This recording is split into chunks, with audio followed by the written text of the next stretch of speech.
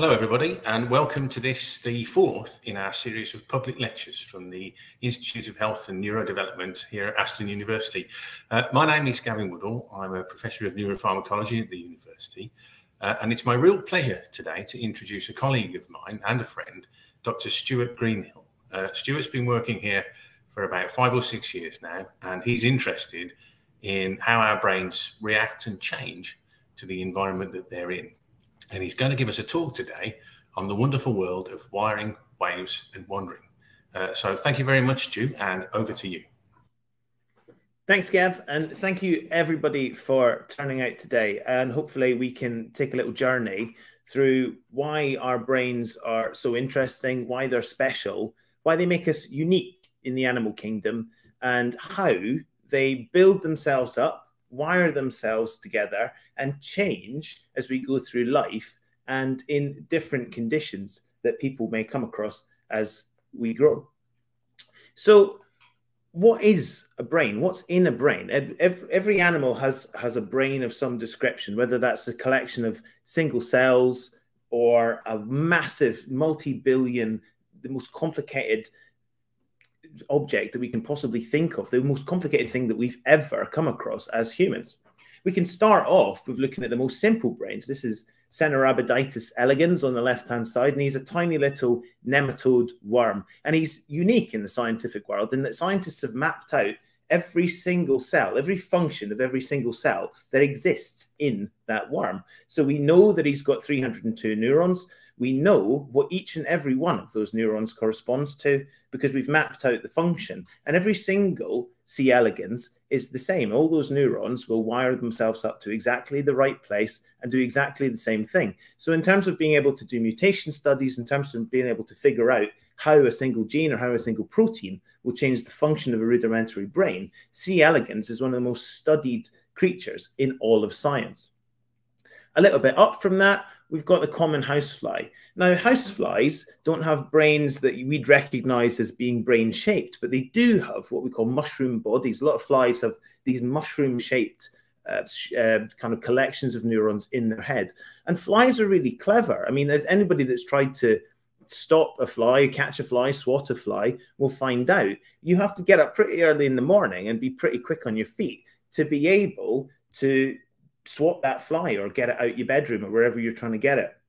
And that's because not only have houseflies got these rudimentary brains that will help them navigate the world, but they've got hardwired connections between their eyes, their wings, and their legs.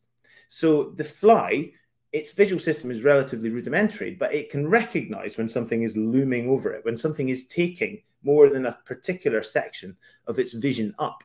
And without the fly really thinking about anything, what happens is that its wings start flapping and its legs start springing and off the fly goes. So the fly getting away from your newspaper is in fact something like a reflex reaction. The fly doesn't know anything about it. So even with brains, there are still other bits of the body that are effectively reflex wiring that create complicated behavior that the fly has no control over whatsoever. If we go to our friend the rat, and of course, you know, in the lab and in science in general, the idea of the lab rat is something that's, you know, widely known. The rat has a surprisingly large and surprisingly complicated brain. Your average house rat has 20 million or so, 20 billion, I should say, neurons. And so they have, you know, relatively large brains. They've got lots and lots of cells, but most of those cells, as in most cells in most creatures, are squashed towards the back of their brain. So if we think about our brains, we always think about the large cerebrum at the front where all the action is, what makes us so clever, so different.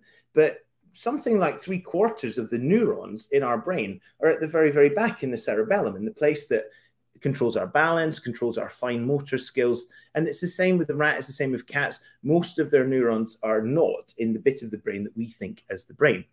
Nevertheless, they've got lovely, complicated brains that can do very, very special things. For example, the rat is one of the best creatures to study synaptic plasticity in because it perceives the world with its whiskers. Rats and mice have evolved to live in burrows, live under the ground, crawl their way through sewer tunnels and tight little dark spaces. So their vision's not much caught. Their olfactory system's fine, their hearing's fine, but the way they really see the world is through their whiskers. And they run around whisking at about 10 times a second, feeling their way through the darkness. And that means that a massive chunk of their brain, about a sixth of their brain, is dedicated to processing the sensory information that comes through their whiskers. We'll circle back to that in a bit. But what it means is that with a simple haircut, we can actually change the wiring of the rat's brain and study plasticity in a way that lets us create treatments for things like stroke and rehabilitation studies. And then we get to the human. It's very standard issue human on the right-hand side here. And we've got something in the order of 100 billion neurons. It's difficult to count. No one's sat there and taken the brain completely to pieces and gone one by one. Some people will tell you that it's 80 billion. Some people will tell you it's 110. But fundamentally, we've got about 100 billion neurons. And again, most of them are squashed back into our cerebellum at the back of our brain. What we have as humans is a relatively powerful general processor. Our sensory systems are fine. We've got a decent visual cortex. We've got a tiny little olfactory bulb that nestles underneath our brain, so our sense of smell isn't very good. And everything's pretty average. But we have evolved as creatures to have this enormously complicated sensory integration and processing system. So most of our brain, instead of like other animals like the rat, whose brain is mostly taken up by sensory processing, most of our brain is processing the information that that sensory processing area is feeding forward. So we call them association areas. And we start to add layers and layers of complexity onto the information that we receive from our senses. And that means that we can do all kinds of decision making, have complicated memories and plans about things. But it also means, most critically, most crucially, that we can talk to each other, that we can communicate. There's no other animal that has such an elaborate system of communication, and certainly none that we know of that can write things down and pass them so clearly from generation to generation. And that means as humans, we don't have to start from scratch. We can teach each other what we know about maths and language and science and history and geography. And so we've got this massive advantage as people. There is a cost of that, which comes with effectively childhood. Our brains now are about as big as they can be. If a baby's brain was any bigger, we'd have to change the geometry of our hips because we wouldn't be able to have babies. Their heads would be too big. And the price of that is that our brains aren't ready when we're born. We have to go through a period of maturation. We have to go through a period of creating links between the areas of our brain and then breaking them down again. And then once we've done that, we start to pattern the activity of these areas. We start to add on memories and skills and refinements. And the mechanism of doing that we refer to as synaptic plasticity. And it's something that underpins almost every part of our body's processes and every bit of our learning and our memory.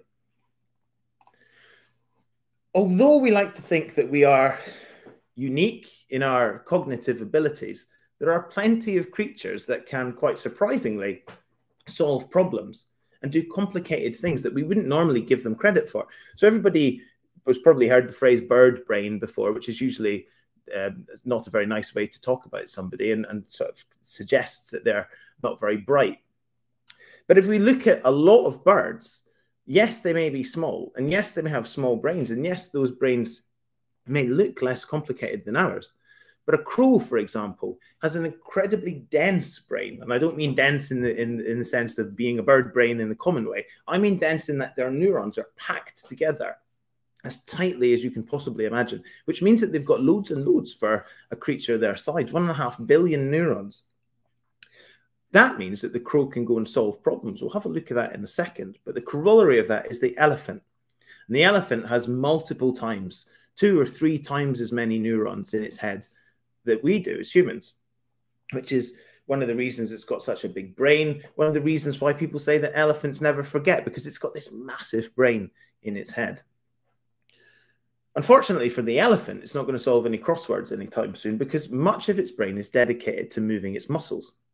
For example, if you just take the muscles in its trunk, it's got 65 times as many muscles just in its trunk as we do in our entire bodies.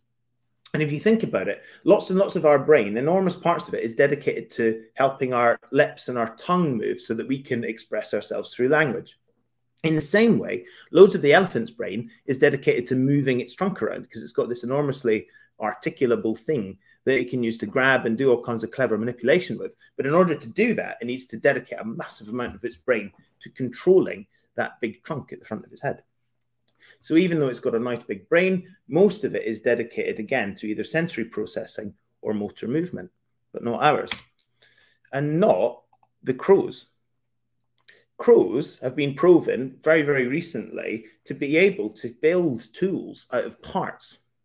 If you give a crow a bit of food that's been sequestered away in a little box that only can be unlocked if you get a bunch of tools and connect them together and make a sort of giant poking device like they did in Friends, so they can get in and knock the food out.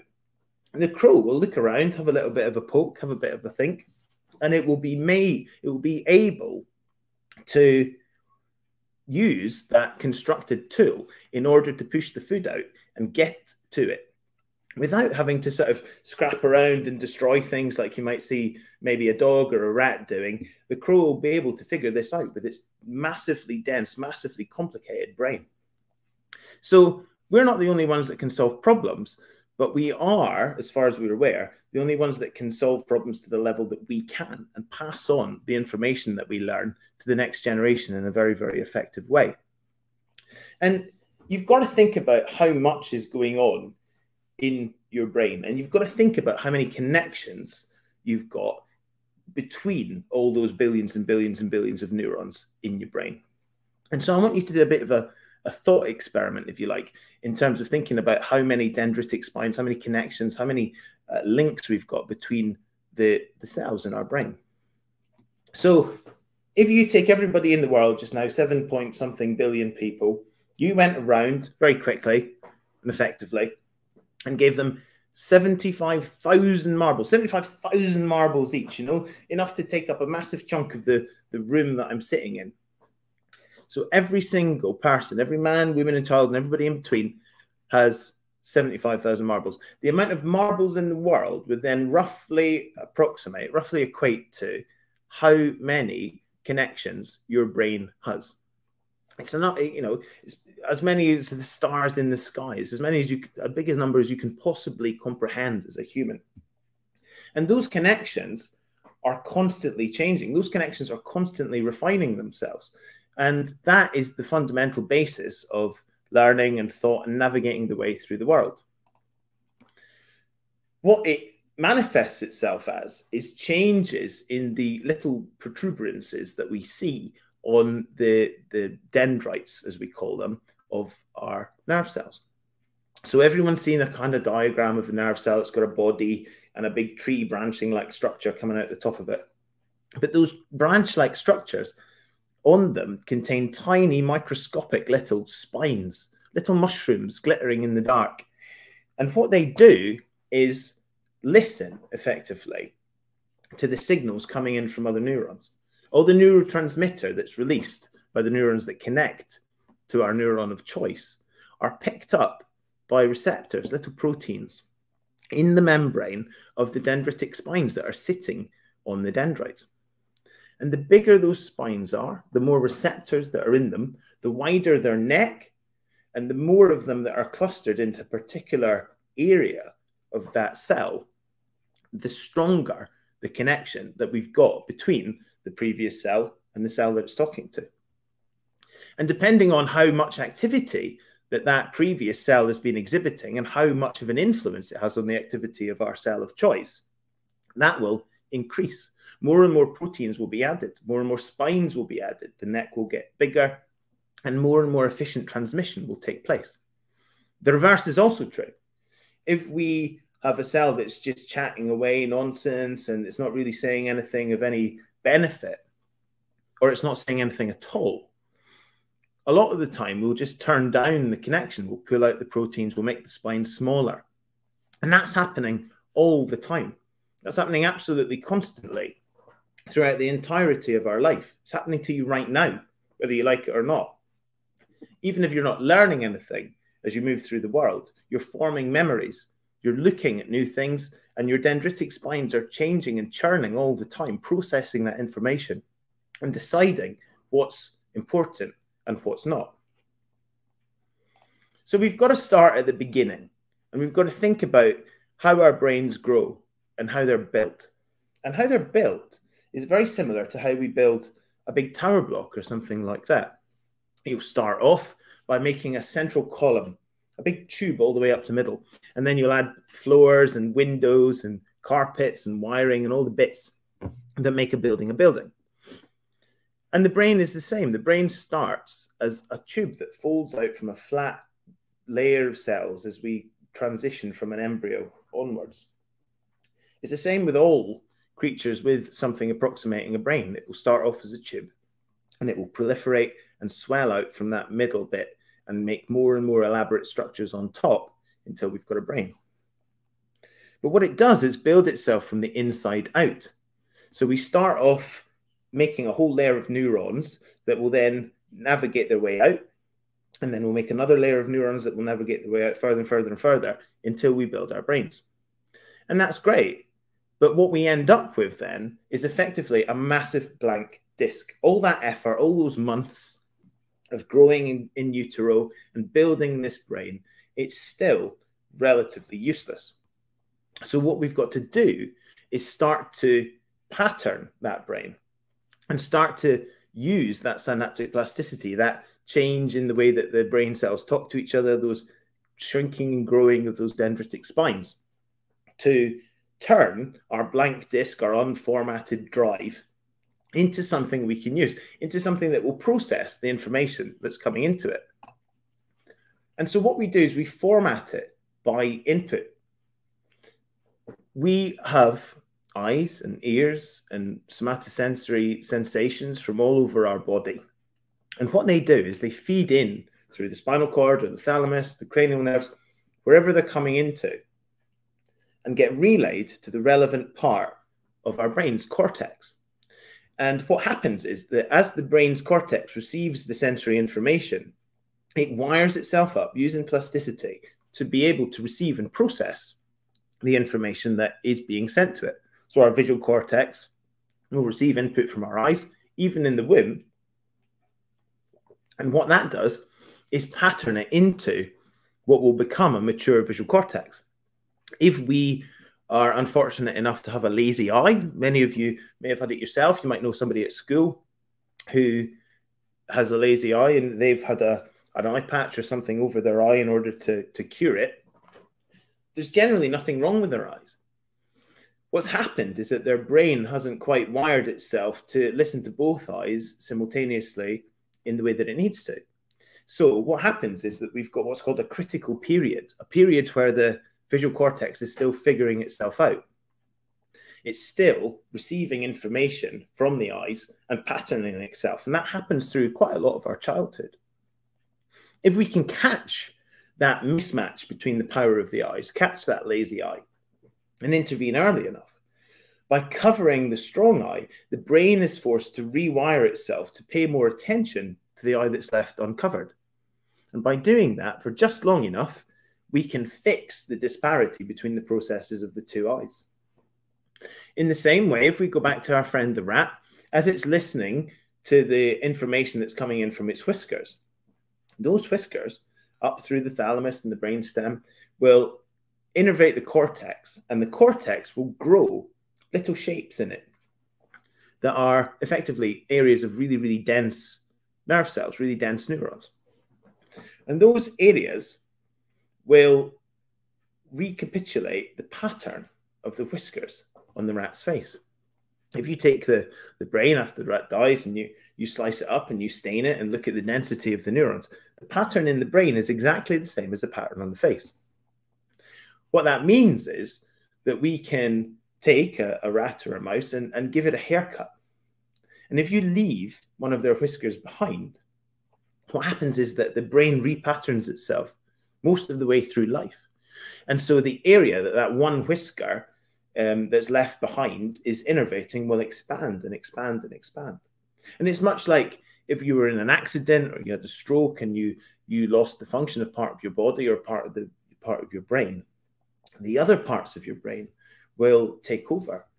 They will adapt themselves to compensate either for the bit of the brain that you've lost, or if you've lost the function of your body, the bit of your brain that once govern that function will give itself up and take something else over.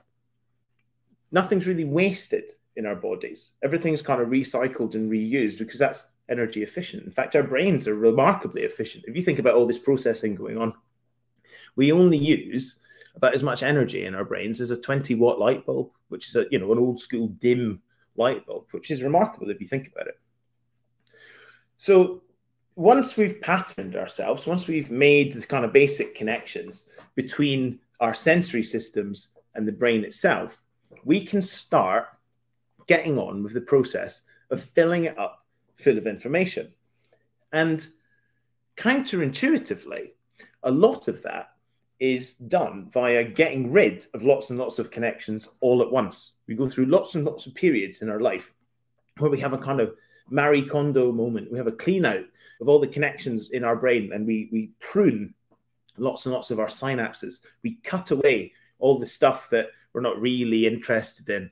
And 5 or 6 times sometimes, depends who you ask, through life, we have these pruning events where the spines are kind of pulled in and discarded and recycled as stronger spines somewhere else. And that happens in a very predictable fashion. In fact, it happens differently, depending on how you investigate it. It happens differently between males and females. It can happen differently in people with certain conditions, such as schizophrenia. And it happens not necessarily in the same way as we are developing cognitive function. So when you're a kid, when you're a baby, lots and lots of things are all wired together. Everything's kind of wired up all at once.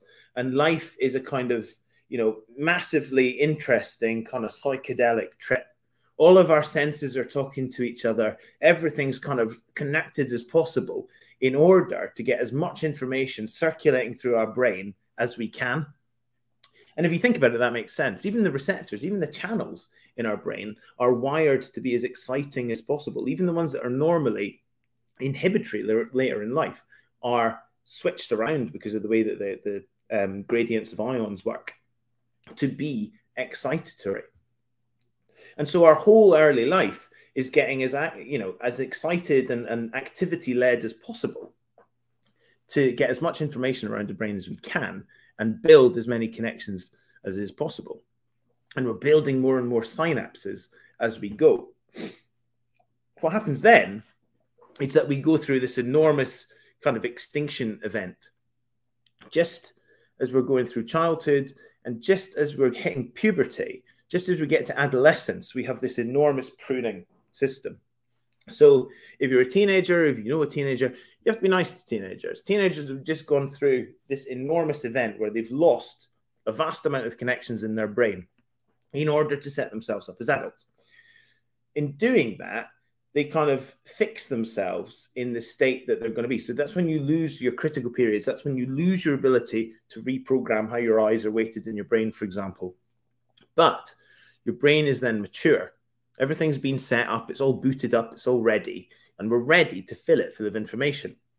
So we've got this marvelous period of our 20s and 30s and 40s and 50s where we've still got all the neurons that we had, all the connections that we've got, but we're at the peak of our cognitive function and filling our brains up with information. So what you've got to think about is that our brains spend the first several years of our life just sort of chattering to itself and wiring itself up. And then we get to puberty and we lose lots and lots of brain cells connections rather. And then we use that mature brain to fill up with information and make our way around the world. Now, like I say, there's differences in how this happens in people with different conditions. If we think about, for example, someone with schizophrenia, they might have a different way of dealing with plasticity as they grow. And what we see is that the mechanisms of plasticity change through life. And sometimes those mechanisms drop out and are only apparent that they've dropped out by the time we reach adolescence, which is possibly, some scientists think, one of the reasons why we see an increase in psychiatric conditions as we go through adolescence and into early adulthood. It all comes down to these pruning events. It all comes down to plasticity and these little connections between our brain cells. If we don't prune, we can have some really quite interesting superpowers.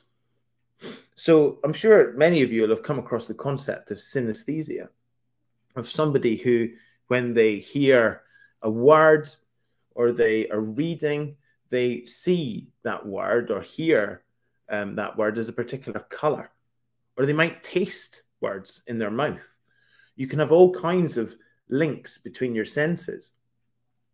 And that is because as we transition from early infancy to childhood, those trippy connections that we've got in our brain that wire up our visual cortex to our auditory cortex and make everything hyper connected, they start to tail off. They start to be pruned away.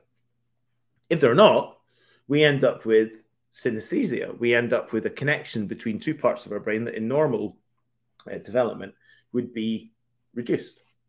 And so it usually tends to lead to people who are fantastically creative. An example, we've got Billie Eilish, we've got Nikola Tesla, inventor of the world, and noted composer Franz Liszt. All of these guys were synesthetes. They had connections in their brain that most people don't have. They've got the ability to link up their different senses and see the world in a very different and creative way. And there's a fantastic book, Wednesday is Indigo Blue, if you want to track it down, that looks at different cases of people with synesthesia and describes how they see the world. Usually they've got some kind of creative bent, or they've got a fantastic memory because they can add all this context to the information that they're seeing. And so everything's kind of like a wonderful three-dimensional film. What that's done is inspired a whole heap of literature and a whole heap of music and films and computer games. In fact, back in the day, one of the really good games you could play on your PlayStation 2 was Res, which was based on this notion of synesthesia and people being able to go through this magical virtual world where everything was linked up, all the music and the visuals and everything like that. So it's a kind of superpower, but it's formed from an inability to cut the connections in your brain. What we can do is try and boost connections in our brain. So what we can do is try and look into how we can tinker with the plasticity of our neurons in order to try and intervene in incidences where perhaps something has gone awry, in stroke, for example. And so over the last few years, a lot of my colleagues and in some part myself have been looking at the actions of genes and receptors which gate plasticity. And one of the things that we come up with was this notion that the protein that actually helps the HIV virus swing its way into white blood cells is a regulator of plasticity. And if you knock it down or knock it out or give you some drugs to reduce its function, it seems to boost plasticity. It seems to increase the propensity of cells to talk to each other. Now, that always comes at a cost. A lot of the time, the cells might not be able to process information in the same way. A lot of the time, the cells might be more predisposed to keel over under extreme circumstances. But what it means is, in the hands of the right people, that we can develop drugs and interventions to help people recover more quickly from stroke. All this came to a bit of a controversial head, and it's kind of continuing when somebody tried to do gene editing on babies to reduce the amount of CCR5 or to get rid of the amount of CCR5 in their body in order to make them immune from HIV infection. And of course, it was highlighted to the guy who's now in jail that this would also change their synaptic plasticity and mess with their brains in a kind of unpredictable fashion. And he said that, you know, he knew about this, but he wasn't bothered and he was going to continue. And continue he did, and he threw him in jail. So we have to be careful how we mess with synaptic plasticity. We have to be careful about the changes we make to our brains. Because our brains are so complicated, we don't really have an idea of everything that's going to happen when we do an intervention or a perturbation, because it's based on activity on top of activity of activity. And so we like to be able to intervene, but we've got to intervene slowly and carefully and change things in a manner that's not going to have too many unforeseen consequences. So how do we form these memories? Well, think about leaving your house in the morning. If I go back and visit my folks and stand on their front doorstep, it takes everything in my power not to trot off down the road to the bus stop to go to school, because I did that for 6 years. And so standing there and in that context and the visual information that's being presented to me gives me the impetus to go and follow the route that I would normally follow, because a lot of our brain is built on maps, and a lot of our brain is dedicated to the formation of those maps. If you think about it, a lot of the way that you think about things, a lot of the way you memorize things, you start off with the location. And so what we do when we navigate through the world is we have little cells in particular parts of our brain that ping off as we move. As we're moving, we're generating oscillations, we're generating brainwaves. And those cells will fire at regular intervals depending on how we're going around the world. And we have maps of rooms, we have maps of our immediate environment, and we have maps of the entire world. You know, wherever we've been, we'll be able to form a map in our head of how we are navigating around it. Now, of course, we're not born with them. We have to form them ourselves. So as we're navigating around a brand new environment, our brain is in a different mode. Our cells are undergoing a different form of plasticity than normally what would happen where we know where we're going and we're adding kind of historical memories to the map that's already in our brain. So there are cells in our brain that represent particular people, for example. Most famously, somebody recorded the cells from the brain that represent Jennifer Aniston, particularly, called Jennifer Aniston cells.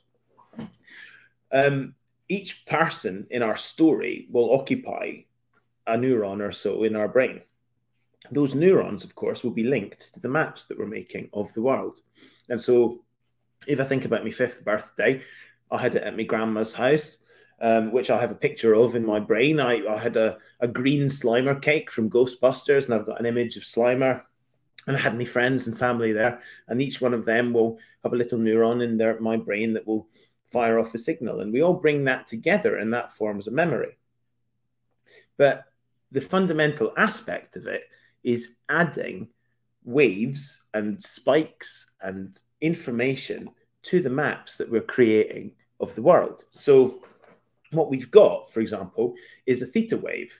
And as we move through the world, we generate theta waves in our brain. And as that theta wave continues and we move about, the cells that represent maps in our brain will fire. And they fire faster and faster and faster compared to the phase, if you like, of the wave in question. And we call that phase precession, by the way, it's a technical term. But all that made together starts to generate maps in our brain. And so we can see this video that's about to come up here. Here is a rat in MIT, Massachusetts Institute. Like 10-ish years ago, they did these experiments. And he's running around a maze. And he's got a little cap on his head that's recording the activity of his brain. And those flashes you can see appearing at the bottom left-hand corner of the screen. And that little kind of crackling noise you can hear in the background is not my microphone. It's the rat's brain. If you notice, the maze is kind of colored differently in different places as the rat moves around it. And that's because the rat's brain is responding to its location in three-dimensional space. It's painting a picture of the maze that it's going through and coming up with a particular sequence of firing to describe that maze. Now, that rat will go to sleep after this experiment. You know, he'll come to the end of the long day and they'll put him back in his own cage and he'll have a dream. What he dreams is the maze. He will play that maze backwards in his head over and over and over again and rehearse it.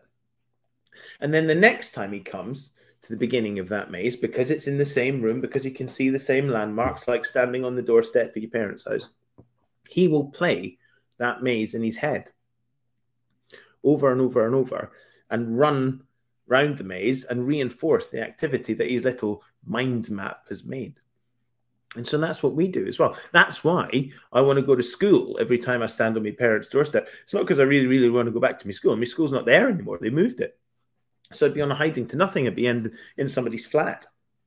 But it's because my brain is wired to see the context of the outside of my parents' house and know that most of the time I will go down to the bus stop and go to school. And you will do the same. Sometimes you will be in a very familiar environment and it's almost impossible to do the things that you'd normally do when you were in that environment. And as we move through the world, we're adding more and more contextual memories, adding more historical memories to the maps that we've made in our brain.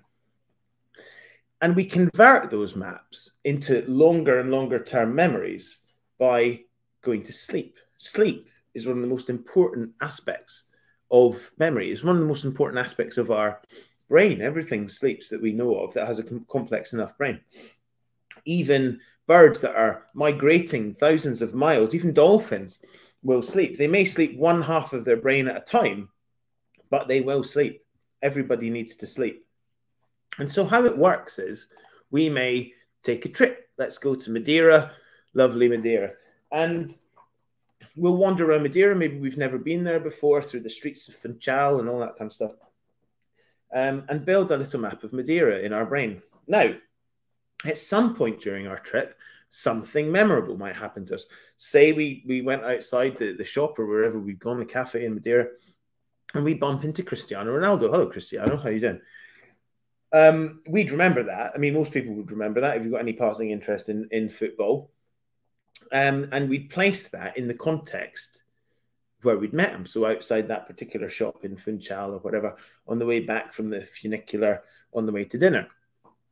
And we'd go, that's nice. And we'd probably text our mum or whoever and say, well, we met Cristiano Ronaldo. It's very, very, very, very memorable, very interesting thing. What happened? What we then do is make a kind of priming pattern in our brain of that memory.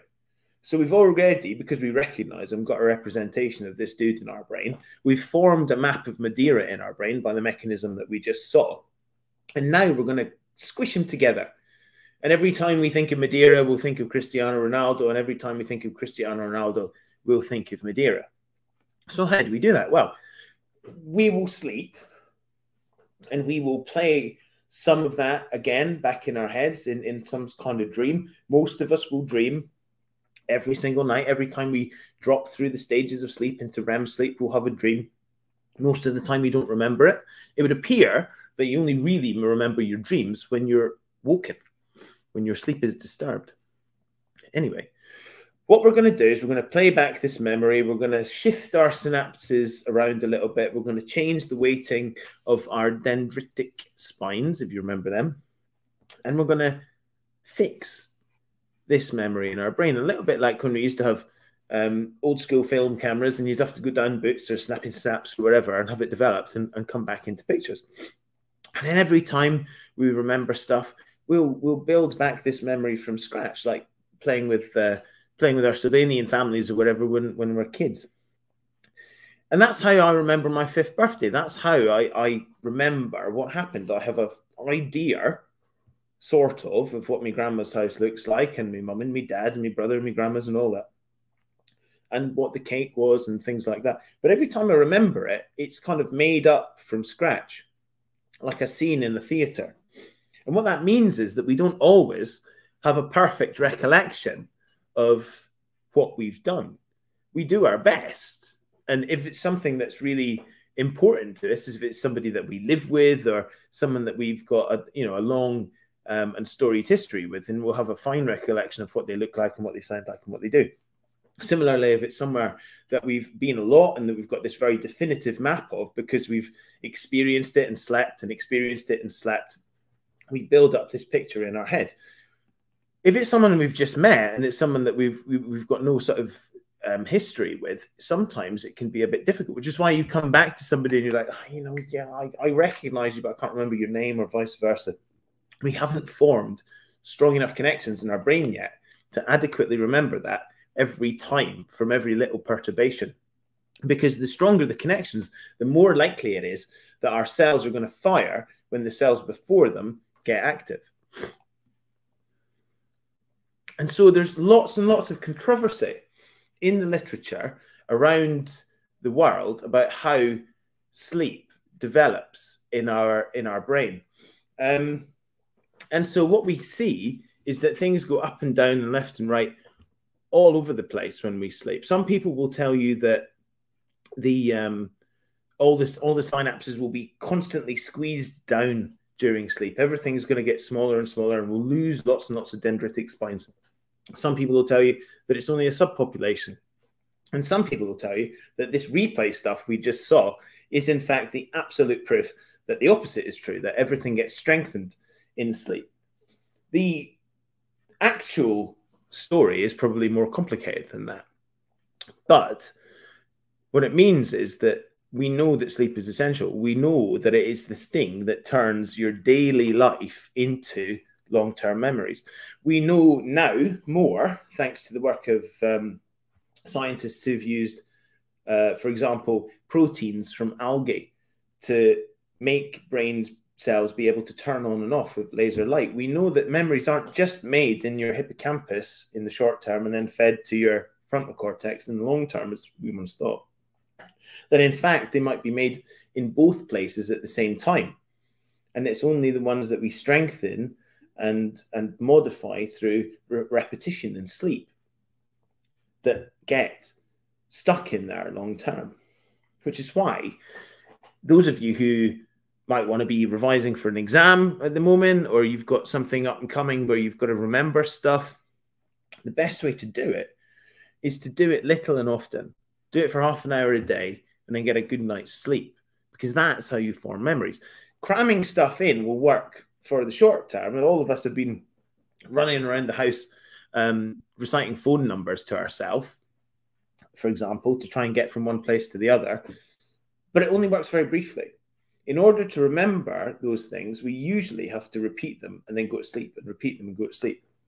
There's ways around that. The guys with synesthesia, for example, can build these vast connections in their brain through the context that they've got. But not everybody can do that.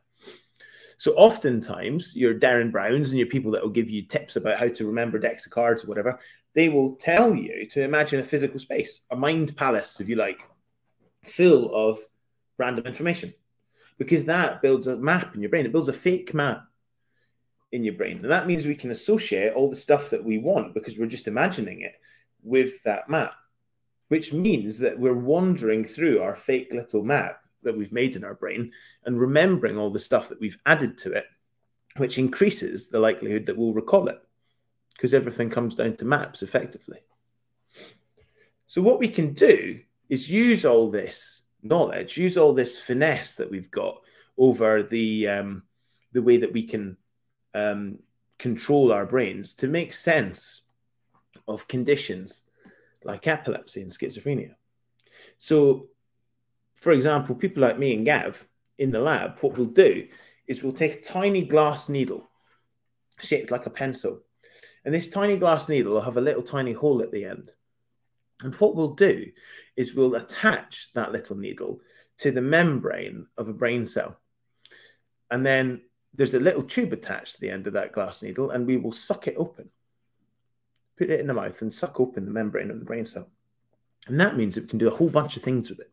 We can fill it with dye, so it'll become fluorescent, and we can visualize it. These are real human neurons taken from brains that have had parts cut out of them to treat various conditions. We can make electrical recordings of their activity. We can listen to every little bit of electrical signal that's coming into that brain cell. Or we can keep the slices going for a week or so in order to add drugs to it and watch how those connections change in a condition like epilepsy, for example. And by understanding how we change, how our brains rewire, how that process of plasticity changes the function of a neuron from firing away to generating a seizure, we can come up with more and more ways to help people with those conditions. We can understand how the receptors work, how the networks are rewiring themselves, and have more and more understanding of what we can do to try and make their lives easier. So I'm going to pull off the slides now, and I think me and Gav are going to have a bit of a chat. If we can bring him back. Hi, Stu.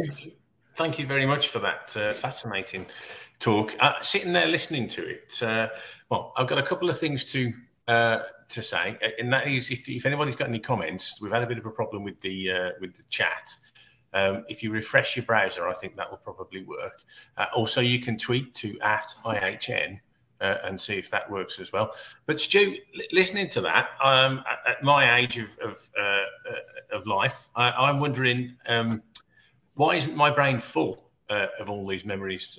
And can it get full? Can you end up filling up completely and not have any ability to remember anything else? Is that well, eventually, I suppose you could, but our brains are really, really clever. So we've only just scratched the surface, because obviously it's a sort of introductory lecture to the thing. But our brains have an ability to kind of elastically change the activity of individual cells within it. So if you imagine, if you walk down the street, occasionally somebody will drive past you with an exciting stereo system on which they're playing something delightful, I'm sure, and all you can hear is that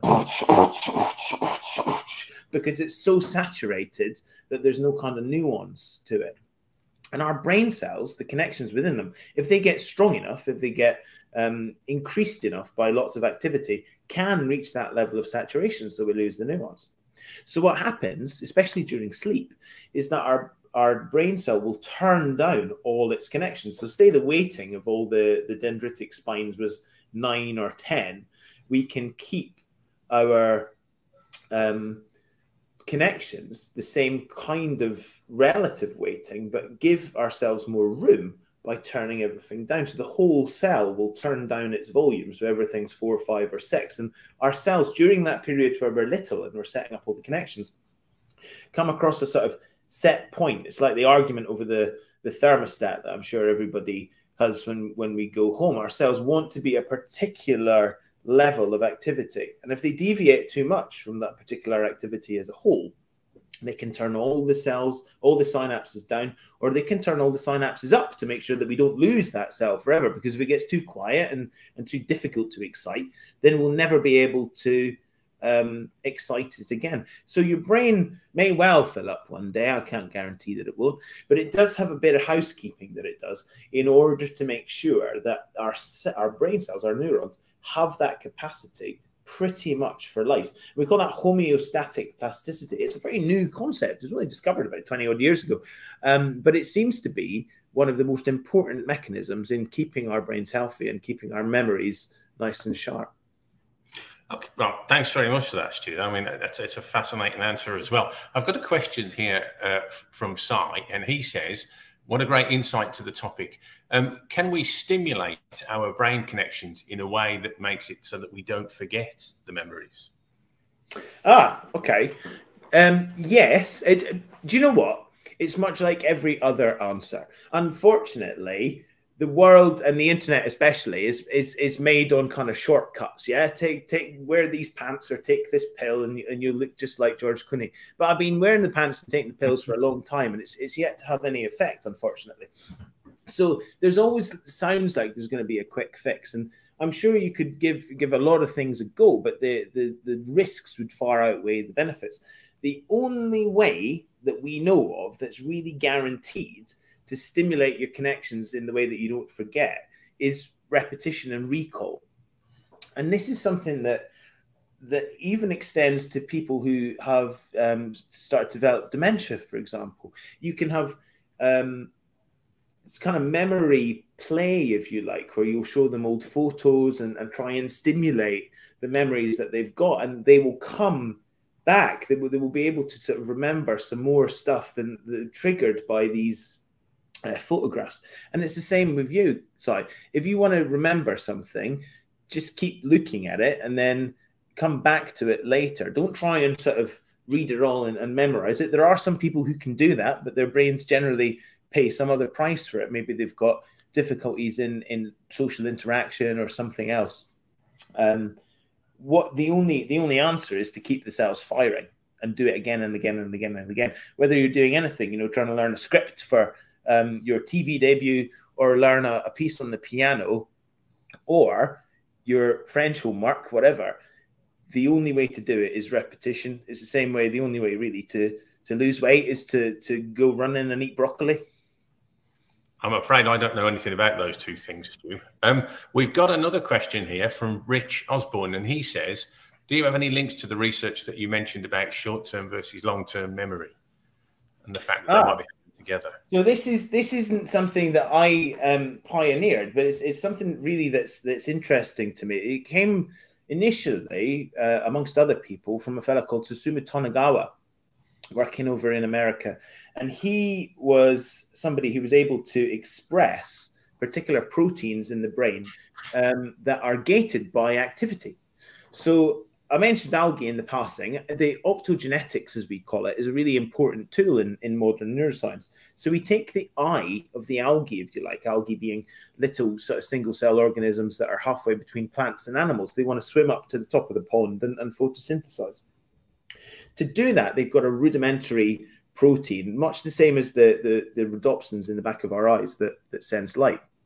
What we can do is take that gene and express it in a neuron, which means, because they are ion channels, that we can turn those brain cells on and off with light, with laser light.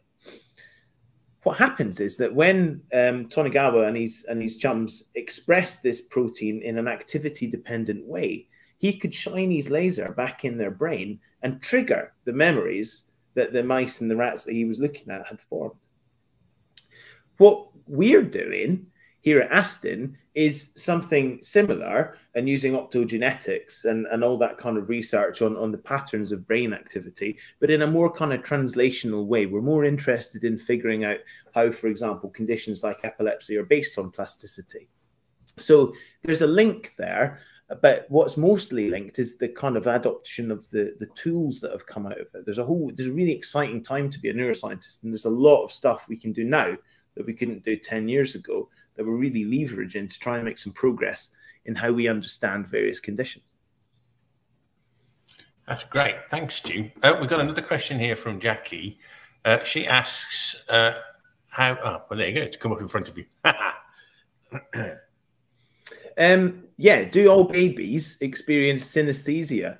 I think the current kind of notion is that obviously we can't ask them, which is a shame, but the kind of current notion is that they may well do, and that all those reflexes that we see. In fact, Gav will tell you that he used to poke his kids with some regularity to find out what kind of intrinsic activity they were experiencing at the time, because as you well know, as you go through life, babies will change their reflex patterns depending on what stimulus they're receiving, and that seems to be relatively stereotyped. In fact, it's used for developmental milestones, so it could well explain why they're so easily overwhelmed. It could well explain why they're so easily distracted by simple things. You know, jangling keys must be the most exciting kind of Beatles video you could possibly imagine. And it's clear, it knows that it's well-known fact that these pruning events do happen. So in order for all the connections to be set up in order to be able to be pruned, we have to have a period where lots and lots of stuff is going on. And we know about the expression of the chloride transporters and the channels that change things from inhibition to excitation in the very, very young. So the protein knowledge, the cellular knowledge, the network knowledge, and the behavioral knowledge all point to the notion that being a baby is an awful lot of fun for most people, and it's a kind of sort of enormous multi-sensory trip. Yeah. Brilliant. Thanks, Stu. I've got a question here from Nadia, and she's asking, opposite to memory creation, is there any research into childhood trauma and whether your brain is actively repressing memories? That's a great question. It's a really good question, and it's a function of the notion that our brains arrived via evolution, and that evolution finished to a certain extent or came to pass quite a long time ago. So I'm sitting here in my nice willy jumper in a room talking to a computer, and you know, dozens of people watching me all at once. But of course, my brain is still pretty much the same as when the first humans were running around the savannah or living, you know, in a cave or whatever you want to picture the early humans doing. And our brains are wired to remember mostly dreadful things, because if we don't remember dreadful things, we're not going to live very long.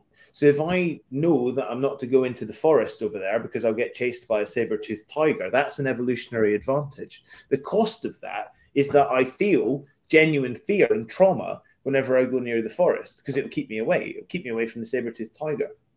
Now, it's unlikely between here and the house that there's any saber-toothed tiger on the train, but my brain is the same. So emotional trauma, any kind of physical or emotional trauma that we experience as children or otherwise, has a tendency to be remembered better than anything. The fact of the matter is, we need to get through life. You know, we need to try and be as happy and healthy and functional as we can. So we will try and continue with those difficult experiences that we've had despite them. Sometimes that will manifest itself as PTSD or something like that when we can't, and we continue reinforcing the memories, and it's very, very difficult to go past what we've experienced. And so what we can do, what some people clinicians can do, is reprogram or attempt to reprogram the memories by using sort of eye movement. It's almost like a sort of medical version of hypnosis. You can give people drugs and move their eyes to try and de-trigger, de-separate, if you like, the maps from the memories from the emotions. In the same way, repression is probably something akin to that aspect, in that we've had a strong emotional tag to our memories. Our stronger memories have a very strong emotional tag.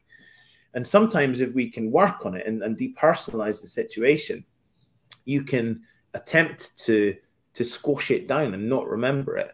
But of course, what will normally happen rather than repression is that the mind has a tendency to run over and over and over things that are embarrassing or upsetting to us again and again. If I were to say, you know, some dreadful swear word right now, it's likely that I'd remember it for the rest of my life, because it'll be remembered as a dreadful gaffe for all involved. And now that I've said it, I really want to say some kind of dreadful swear word. So the brain is a funny thing. But what tends to happen is that we're more likely to repeat unpleasant things than squash them down. But that doesn't mean that that's not possible. However, the cellular mechanisms around that are quite difficult to figure out, because the studies would have to be done in humans, because we can't really ask rats or mice how their repressed memories are going. And of course, we can't sort of dig into people's brains and put electrodes in them unless we're treating them for serious conditions. Okay, thanks again, Stu. Thanks very much. I wonder if anyone else has got any other questions. If they want to add them to the chat, I'll give it a few seconds and see if anything pops in. Stu, while we're waiting, perhaps you could tell us why most of us can't remember our dreams. Is it just because we're not woken up in the middle of them? It would see, if you can imagine, many of us struggle sometimes to tell the difference between our internal constructs and real life. Will wander through with a particular view of the world, but that won't necessarily be congruent with what's actually going on. We build our little palaces in our mind. So again, it comes back to evolution. If we remembered all of our dreams every night, every time we went through into a REM cycle and back out again, we remembered it all, you know, I'd be coming in looking at people very askance every morning in the office, because they would have been doing the most bizarre things. And we have to be able to separate out the kind of housekeeping-y dream-like state that our brain goes into when we're reinforcing memories and what has actually happened. And so really what normally happens is it's a little bit like the little memory sticks that you put in your computer, and you have to tell it to stop listening to the memory stick before you pull it out. The brain will dream, and then it'll flush out all memory of that dream in order to do housekeeping effectively, in order to eject that you can now safely eject the disk, which is why you feel much better if you wake up at the right point in your sleep cycle. If you wake up halfway through, if you wake up in REM, then it doesn't matter how long you've been in bed, you still feel groggy, and usually you'll say something unpleasant to the dog or the neighbour's dog, or whoever it is that's woken you up at that given moment in time. So what's happened? We remember our dreams because the brain hasn't ejected its disk properly. It hasn't flushed out all that stuff. Because normally our dreams are only, tangentially connected to actual reality, because we're adding all sorts of random stuff on top of each other in order to get as much information cemented in our brain as is possible. So it's probably a good thing we don't remember our dreams every night. Absolutely, I think so. Stu, it's 5 o'clock. That was an absolutely fascinating session. Thank you ever so much for that. And thank you to everybody who's attended. Please do come again to our next lecture in the series, which will be in about 6 or 8 weeks' time. And look out for the announcements of who's going to be talking on these public lecture series. So thank you to everybody for coming along, and I hope you enjoyed it. Thank you. Cheers, folks.